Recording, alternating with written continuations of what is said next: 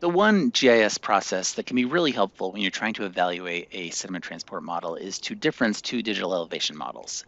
And of course, you can go do that in some sort of GIS software, but these days I'm trying to do as much of my GIS right in RASMapper as possible. And so if you can do it, I want to, and you can. And so I'm going to show you how to difference two terrains in RAS to come up with your elevation difference map that you can use to evaluate your two-dimensional model. And so in this case, we have a gravel mining pit, we have a terrain with the gravel mining pit stamped into it.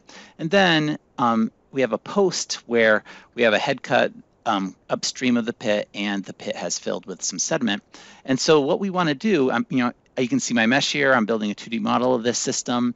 And what I want to do is I want to difference those terrains. And this is the standard color that we use in RAS, is blue is deposition and red is erosion, in order to evaluate the output of my two-dimensional model. And so you can see here we've got deposition in the mining pit, and then that's blue, and then red shows you kind of where the head cut is.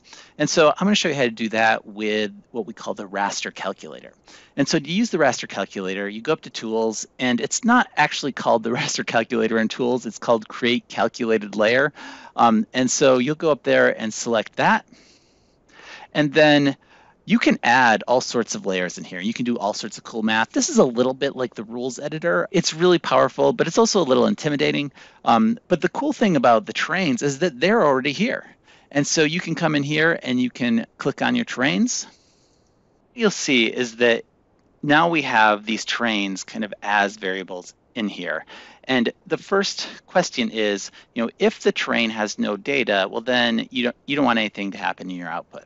But if it does, you want to do some math. That's what this if-else statement says. And so we actually want to check and make sure that both of our terrains have data. So we're just going to copy this.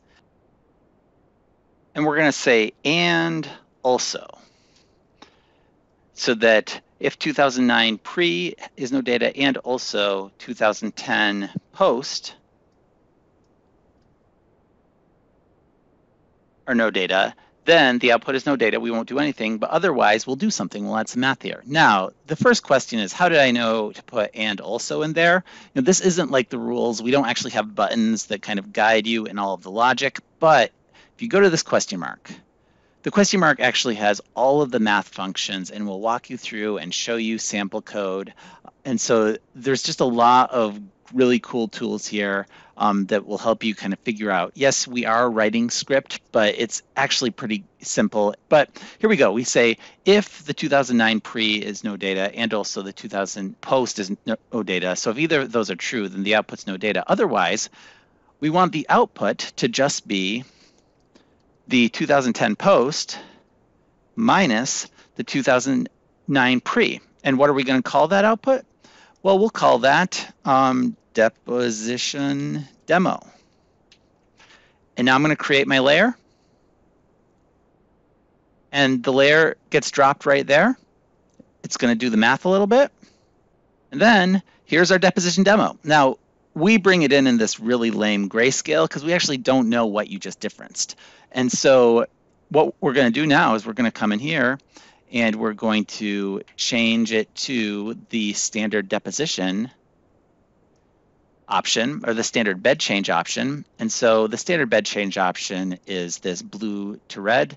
And we'll say, instead of going from 0 to 100, we'll make it plus or minus 15. So max is 15, min is negative 15. We'll create our color ramps. And you see how, because it's symmetrical, 0 is white, and deposition is blue, and erosion is red. This is also how we output our standard 2D sediment results. And now you can see that we actually have a difference map. We have a map that shows the regions of deposition and then the head cut, or the regions of erosion. One of the cool things that just happened is that actually got saved.